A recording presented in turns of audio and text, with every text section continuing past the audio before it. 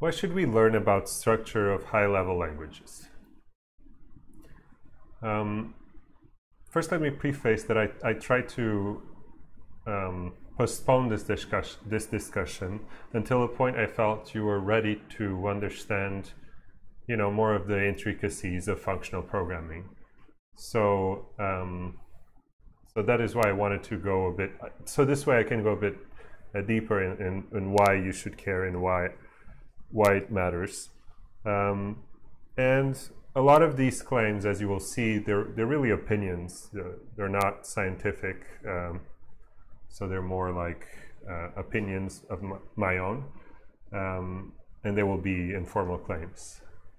So the whole goal of this discussion is not to try to find what is the best language. I hope you will at least concur with me that there is no best language. It really depends on what you're trying to achieve.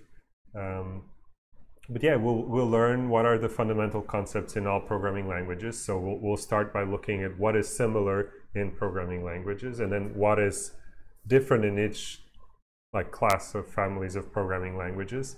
And then why did we focus on functional programming? And finally, why do we care about Racket? So just as an overview of the tone of the discussion, we should be careful when we think about programming languages in seeing them not as like a club where I belong to this thing and I don't really care about anything else, like a sports club. Languages are really just tools, so you should look at them in a very dispassionate way. Of course, because a lot of people invest quite a bit of time in learning a programming language, then they feel they need to justify it and just not study anything else because that's the only thing you know, and then you get a bit defensive. But ideally, you should look at programming languages as just a tool, and each of them is going to be good for a certain kind of job. So the main idea that I want to convey is that there is no best programming language. It's basically the point that I'm trying to say. We're going to see how they're similar, and theoretically, as you will see, and if you study 420, that's basically one of the main ideas behind that course, is that theoretically most programming languages are indeed equivalent. So it's not like you can express more, it's just how easy it is to express things. So it's also about the balance of features, and you cannot win all, so you might have something that is more ergonomic but less performant, and that's usually the balance that you're trying to achieve. So if you want something that is highly performant, you need like a simpler interface, less abstraction, so you're probably more interested in C or Fortran for high performance computing. But if you want something like high level to just describe pseudocode, maybe Python is something more interesting. We'll talk a bit about those different, why programming languages are good for this and that. And essentially, I hope you perceive now a programming language as more of a computing interface. It's essentially a user interface that we have to control the computer. So a program is just this recipe that is trying to, or this abstraction on a certain behavior of my computer that I want it to make. And finally, we're going to talk a bit about the importance of having functions as a first-class value that is that can be passed around. It can use it as any other thing, as a number. There's really there shouldn't really be a difference. And what can you gain about this powerful abstraction? So a very basic question you may be wondering is really, why should you care about language semantics? So what is semantics? Is really just the meaning of programs, and or really how they actually behave. So when you say semantics is really what the language is and what the programming language can do for you. And knowing what it can do for you is crucial, right? Otherwise, you don't know how to do a program, because it would be mostly guesswork. So you really need to understand its semantics. You need to understand what the programming language is capable of doing. It shouldn't be guesswork. It should be obvious to you. And that's why you should care at least about the notion of semantics. That's what we mean when we say, I know how to programming language. Implicitly, what you're saying is, I understand its semantics. So, yeah, essentially, a programming language is going to act as the user interface to the computer, right? So you want to write some behavior, a program, and you need this program to be run by your computer. And the programming language is what is giving you the concepts and abstractions that allow you to develop your program. Because we don't program in assembly, usually. Some of us do, but okay. So then it is very important that the semantics is unambiguous and precise, because otherwise you would look at the program and I would ask you, what does this do? And you wouldn't know how to answer. So if you're working for someone, they ask you to do something, it needs to be clear what it is doing, what goal are you trying to achieve. Otherwise you're just writing code aimlessly and no one has a way to assess if you were successful or not. So really understanding semantics, I was saying, is really a crucial part of it. The semantics also defines a social contract, right? And also, I'm saying here a software contract, but really is a social contract, because you have a piece of software and you need to know exactly where does the bug lay. Is it in the software that I wrote, or is it in the expectations that someone had for me? Are they using my tool correctly or not? Understanding that is very crucial, right? The blame game is actually quite important in any kind of business. So semantics really is crucial in this sense, right? Are you just using it wrong, or is there a bug in the framework that you're using, or maybe in the compiler that you're using? Another thing that I'm hoping you learn from this course is really how a lot of these language idioms are transferable knowledge. Thinking in terms of unique modules of computation, aka a function, is a very powerful concept to have. And it's so powerful that a lot of programming languages now have the notion of a lambda. Any programming language you may choose, if you close your eyes, you throw a pebble at a pool of programming languages, you will find one that has lambda abstraction, has functions as first-class values. It's something that has been really broadly adopted by programming languages in general, except probably for C, but even then you can pass function pointers. So there's a lot of these concepts that you're learning and how to combine, how to write combinators. I hope you learn how to understand fold as just this abstraction of reduction of values. And if you ever learn about a visitor pattern, that's basically it's very easy to adapt a fold, or to look at a fold as a descent on a visitor pattern. So the way a visitor goes through a tree of objects can be understood as just a fold operation, or possibly a map. So it's really a lot of these functional patterns that you are learning, you are doing them when you're learning design patterns and programming in functional programming. A lot of them are exactly the same thing, but just with different names. So if you understand them here, you will very easily benefit from this knowledge in your future careers. So let's think a bit about how are programming languages similar. So theoretically, and this is basically what is known as the Church-Turing thesis, the idea that the lambda calculus is equivalent to a Turing machine, and a Turing machine just represents any kind of program that you would be able to do, and then any program that you do is Turing complete if you can show that it can represent a Turing machine. So you have this equivalence and you can go from one way to the other. This means that anything that you can do with a Turing machine, you can do with a lambda calculus, you can do with your favorite programming language. And basically you have this equivalence of expressiveness. Now that doesn't mean that you are able to, send an email with a Turing machine in a very obvious way, or actually in a very efficient way. If you implement a Turing machine, you will see that it's quite slow.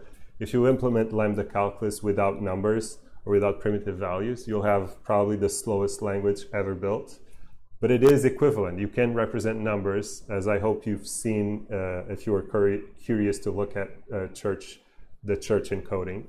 So a lot of these notions you are able to encode one in the other to show equivalent theoretical equivalences between these various abstractions. They are just different ways of talking about the same thing. So a program that you do in C, you can represent the same program in another programming language. Another thing that I hope you've seen is that you might have a very completely different programming language, such as Racket, but a lot of the same concepts are the same. The notion of variables, the notions of abstraction, the notion of recursive definitions or recursion, all of these things, they keep popping up because they are how we know how to do things. So how are languages different then? So before we even discuss that, I think it should be important to understand that a programming language is not fast or slow. When we say that a programming language, like let's say C is fast and let's say Python is slow, what we're really talking about is the current implementation, the best implementation that we know of C, and the best implementation that we know of Python. One is faster than the other. So you can write any kind of program, you will see that a Python program is probably 300 times slower than a C program. And I'm not making this up. So it's really orders of magnitude slower. And there are reasons for that, but it's not the actual programming language that is slower, it's the implementation that is slower. But what we'll see is that there are certain computational models that are easier to adapt and to reason about. So you can write a program that is fast very quickly in C because possibly the abstraction, the computer abstraction is lower. So it is easier to encode what your program is with respect to how it's going to be compiled and mapped out into a program that is going to be executing. Whereas with Python, you have a lot of layers of abstraction that might be slowing you up. So there are conceptual implementation differences. And there are computation models that are more efficient for certain problems, easier to implement. So one question that we usually say is that C is closer to metal. But that's actually kind of not exactly true, because what we know is that C is really old. So C compilers have a lot of accrued knowledge, and they are really good at optimizing C code. And you haven't had the same amount of man hours invested in all the other programming languages, really, you don't. So we've been working with C compilers and programs in a way that has influenced how we write C programs and how we write C compilers. So it's kind of like a symbiotic relationship where the C compiler will become better and we will know how we should write C programs. And then that's why they are, because the compiler can assume more things, then your programs, if they behave in the way that the compiler expects, it will run faster. So there's this kind of feedback loop going on. And if you are curious and interested about high performance computing, that's basically how it works. Like a lot of optimizations that compilers do in HPC code, high performance computing code, is really these patterns that programmers know how to do, and it will generate really fast code. But you can do something equivalent. The compiler doesn't know how to optimize it because you're naive. You don't have that experience of knowing how to lay out your code or write your loops in such a way. Then the compiler doesn't know because it's unusual. It's not idiomatic C code. Then it won't be fast. So it's not really true that C is bare metal. There is an abstraction going there. It's just that we have really good compilers. So I invite you to read this very interesting paper on why C is not a low-level language. that was published on ACMQ. So another thing that is reasons on why languages are slow or fast. So if you know anything about Python, you might know that the current implementation of Python, CPython, the most popular one, is actually quite slow in multi-threading. So if you want to do any kind of multi-threading, you shouldn't choose Python. So you shouldn't use Python because you're probably going to use CPython, and CPython is by design broken, in quotation marks, in terms of how multi-threading is going to work. It's not. It's going to effectively serialize your code because it has a lock, so there's a contention point in how the interpreter is implemented, such that if you do any kind of multi-threading, so you would run multiple parts of your program at the same time, if they ever have to access any object field or anything like that, you will serialize those threads. So technically, there's really no good way of writing multi-threaded parallel code.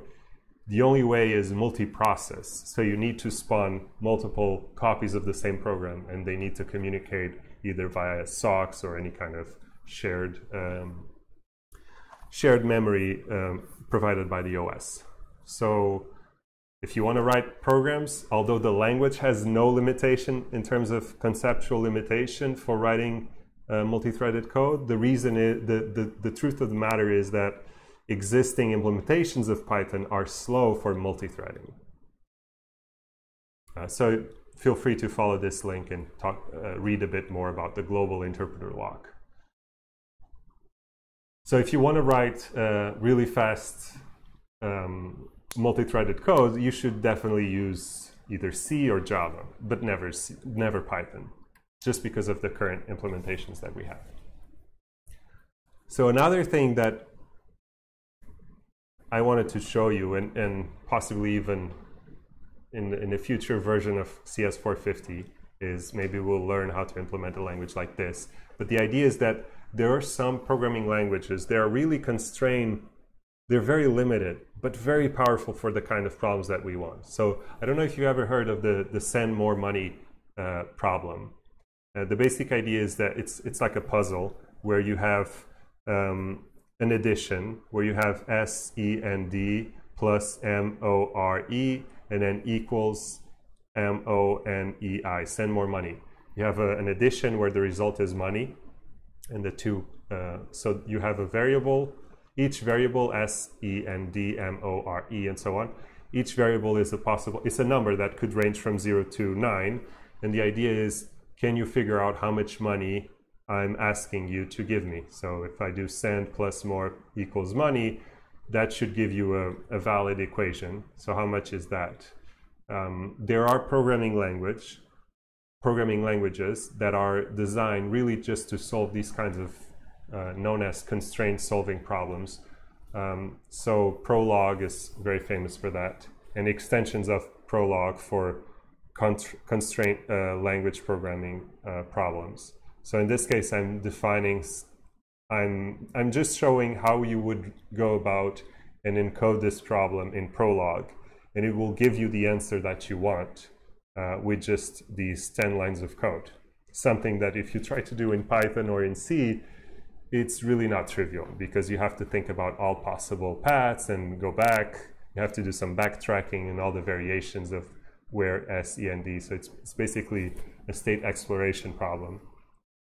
And by default, Java, C, Python, they're not designed for these kinds of problems. You might be really good if you find a really good framework, but a framework is really just a programming language, essentially, right? It's just abstracting some computation problem.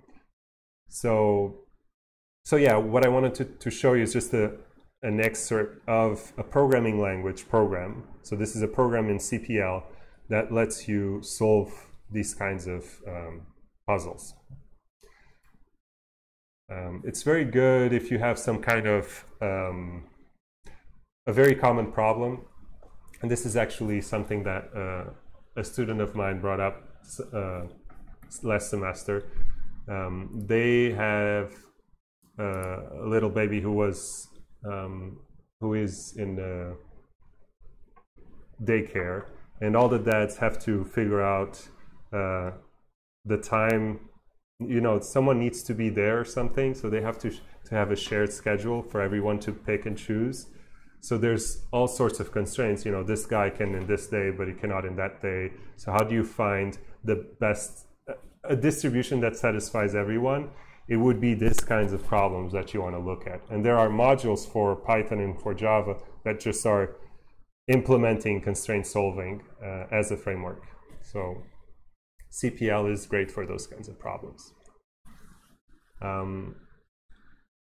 So essentially, let's summarize what we've learned.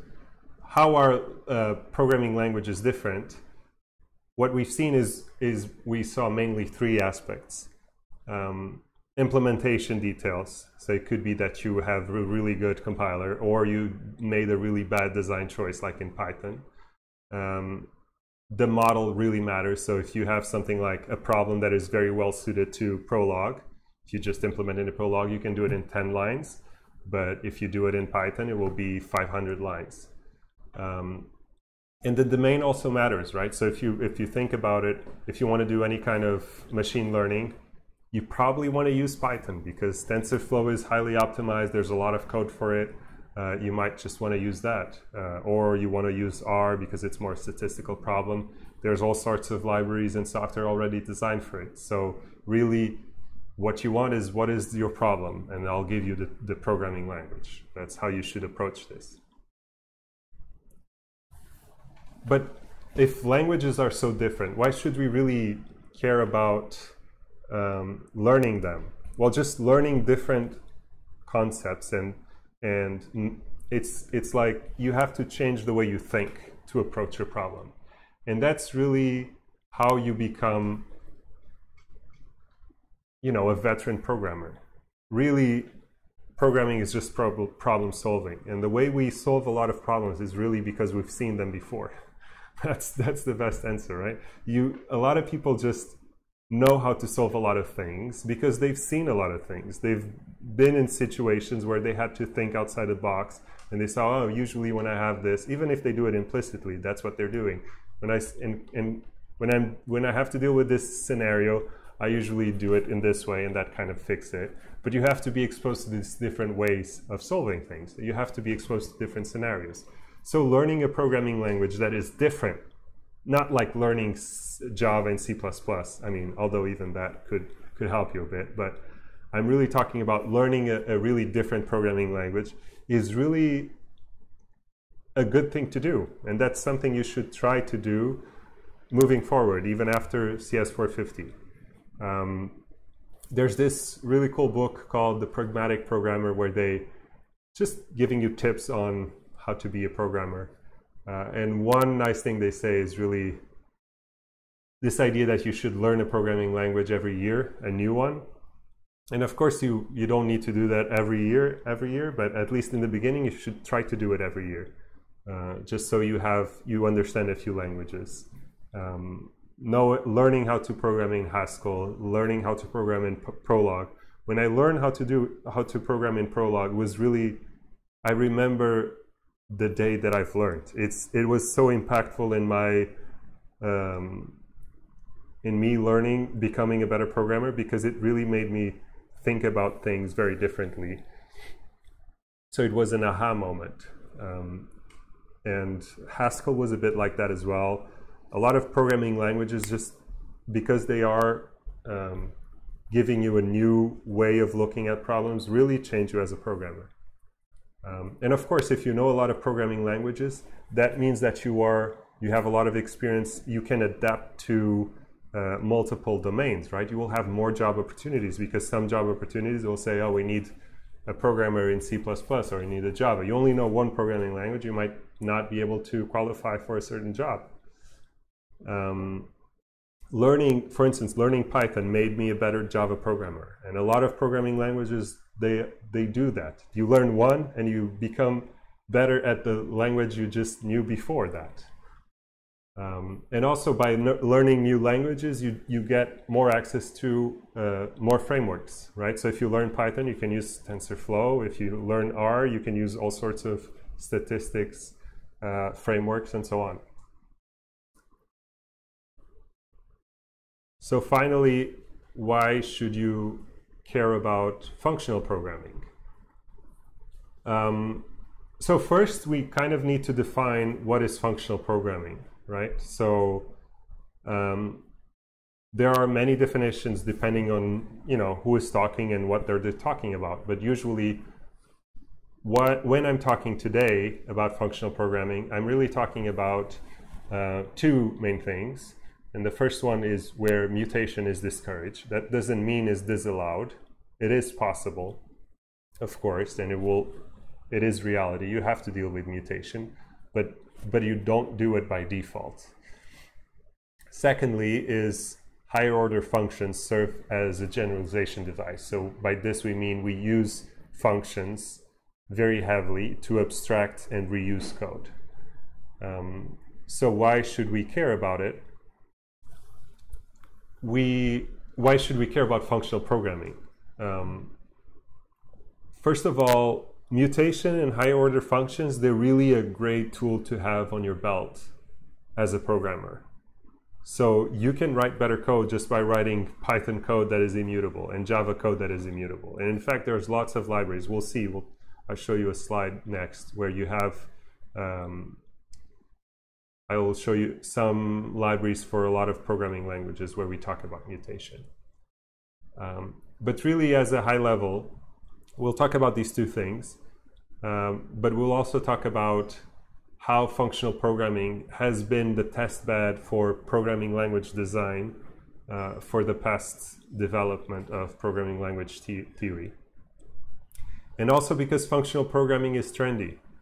As you will, I don't know if you're aware of, but most programming languages very recently, in the past, I guess, 5 to 10 years, have been incorporating functional programming capabilities to their programming languages. So C++, Java, C#, Python, JavaScript, they all have all the functional programming idioms that you have. A lot of them don't have tail recursion, which means you can only do like toy things. But some of them even have that, like C#. And I don't know about JavaScript. But there are also ways to go around the lack of tail recursion. If you're curious, Google trampolines. Okay, so why should we discourage mutation? And this is I would say there are two main reasons. And the first first one is maintainability. Code that is immutable is not surprising. No one will mutate it behind the scenes. You will not pass the data structure and some other code will mutate it. You know exactly what's going on because there's nothing that can go on, right? The data cannot disappear, the data cannot be altered, and that is great to know, right? You know that the bug does not come from, some condition that you forgot to do and then you mutated a field or removed something from a collection or whatever. Another thing that is very important, especially now that we have so many, as you probably know, the way the processors have been developed or have been developing in terms of hardware, we've been faced with a limit in terms of how fast they can go. So what hardware manufacturers did was they made more of them. So instead of making them faster, they just made, now your processor has 2 cores, that means they will run twice as fast. And that is not true. It won't run twice as fast because your code has to be now able to do 2 things at the same time. And if it's not, it just will run as slow as it was before or as fast as it was before. It won't run faster. So there is a big importance being done in making your programs faster. And this is, if you like games, that's something that was felt very strongly, and it's still, I believe it's still going on in the past, I guess, 10 years, where games had to really become multi-threaded. So at some point, because you really there's no way you could go faster, and sometimes the bottleneck was not in the GPU, it was actually in the CPU. And if it's in the CPU, you really have to change the way you develop your program so that it becomes multi-threaded. And a lot of games start doing that. and become way faster because processors, they have multiple cores, and multiple cores means you can run multiple threads at the same time. So if you have data structures that are immutable, you already are preparing your future-proofing your software, because if you at some point decide to make your code multi-threaded, you will need to think about, oh, now I have a data structure, I need to share it between two threads. They're running at the same time. So if they are mutating that object, I don't know what's going to happen. Honestly, you won't know. And there are some ways to do it. You could just create a notion known as a lock, and you could kind of control who holds the data structure that is shared. But the easiest way is really don't mutate it. If you don't have to, just make it immutable. So immutability is really crucial to make code faster. It's actually one of the easiest ways to make your code faster, is just change it so that it's immutable. So then I just gave you a few links of frameworks, popular frameworks that have been developed for different programming languages, such as JavaScript, Scala, Java, C++, and .NET, that allow you to write immutable code. So the other thing that we talked about when we're talking about functional programming is higher order functions, and why should you care about them? Why should we even use higher order functions if we just have objects? Well, everyone knows how to use a function, right? An object, you don't know the order, you don't know which method you should call first, if there's an order or not, if you can call them at any times. If it's just a function, there's no doubt. It's just a function. You inputs in, output out. Very easy, right? It's just a pipe. So it makes it way easier to think about. And you can combine them, as we've seen, with all the combinators that we've learned, such as fold and currying and filters, maps, all those things. They allow you to combine functions to very powerful things. So another thing I mentioned about was how functional programming has been the researcher's petri dish. Petri dish. Petri dish? Oh God, I forgot how to say that. So ever since the beginning, people have been using functional programming languages as they are the choice of development for programming language theorists. That means that basically all the features that you're using in programming languages, they started in a functional programming language, such as garbage collection, generics, higher order functions, type inference, algebraic data types, recursion. All of that stuff started in functional programming languages. And another thing that is very important, and a good reason for you to care about it, is because of the new wave of programming languages. If you look at Swift, if you develop any kind of programs for Mac OS, or iOS, yes, for the iPhones and tablets, iPhone tablets, I forget how they called, iPads. You're probably going to be using Swift, which is in a big part a heavily functional programming inspired programming language. Rust, which was created by Mozilla as an alternative to C, is also very functional programming meets C. F#, which is developed by .NET, is basically ML is not machine learning. It's ML means meta language. It's just a name. It's just people say ML. We don't really care what it means, but it's one of the oldest functional programming languages. F# is like an ancestor. Like Racket is an ancestor. Sorry, a descendant of Scheme, and Scheme a descendant of Lisp. F# is a descendant of ML. But for .NET, Elixir, if you care about web development or REST, microservices and all that kind of stuff, Elixir is really cool, a really cool programming language. Clojure as well, very similar to Lisp, similar-ish to Racket as well. It's a very cool programming language. You can also develop for it on the web and all that. So all pretty cool languages. They're all heavily inspired by functional programming principles. So the final thing you might be wondering is who is using functional programming? And here I just list companies on the right, and each bullet has a programming language. OCaml, so if you ever used Facebook or if you've heard of Docker, I hope you did. Citrix, they do hardware virtualization and finance. They really like OCaml. I personally is one of my favorite programming languages, OCaml. Haskell has been used by Facebook, Microsoft, and Google, Intel. Erlang by WhatsApp, and this Bet365, which is very famous. AdRoll for ads. Erlang is this distributed functional programming language, really old, developed by Ericsson.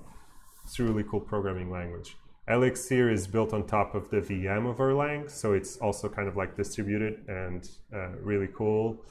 It's used by Pinterest, notably. F# has been used by, of course, Microsoft, Kaggle, Credit Suisse, for gaming backends. That's cool. I think it's more for servers. Racket, which you've been learning, has been famously used by Naughty Dog, Last of Us, if you guys know of that game. Game development. I think also game scripting is very famously uses functional programming languages or variations of Racket scheme. So Scala, if you ever heard of that, is basically for the Java VMs, famously being developed by or used by Twitter and Netflix and Tumblr. If you ever heard about ReasonML, it's ML again, not machine learning, is because Reason is a descendant of ML, developed by Facebook. Okay, in the next video we're going to learn about mutable environments. So I hope you had fun. This is more of a relaxed kind of video. You don't have to memorize any of this. It's more for your own curiosity. So have a good one.